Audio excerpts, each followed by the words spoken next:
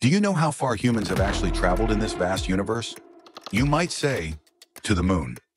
But there's a man-made object that has gone far beyond that. Over 24 billion kilometers from Earth, crossing the edge of our solar system and entering interstellar space.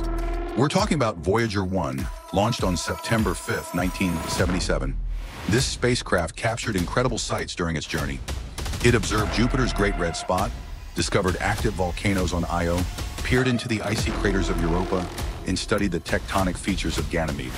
When it flew by Saturn, it sent back stunning images of Saturn's rings and even analyzed the dense atmosphere of Titan, one of Saturn's moons.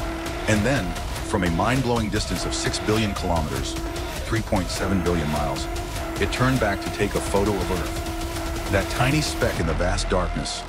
We now call it the pale blue dot, a haunting reminder of how small and fragile we really are. In August 2012, Voyager 1 officially crossed the heliopause and entered interstellar space, becoming the first human-made object to do so. It's now so far that it takes over 22 hours for a signal to travel from Voyager 1 to Earth. And the most astonishing part?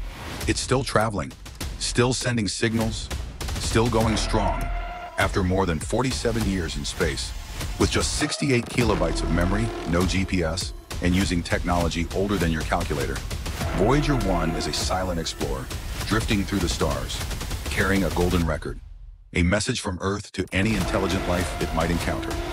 It's the ultimate reminder that while humans may not have traveled far themselves, our curiosity has.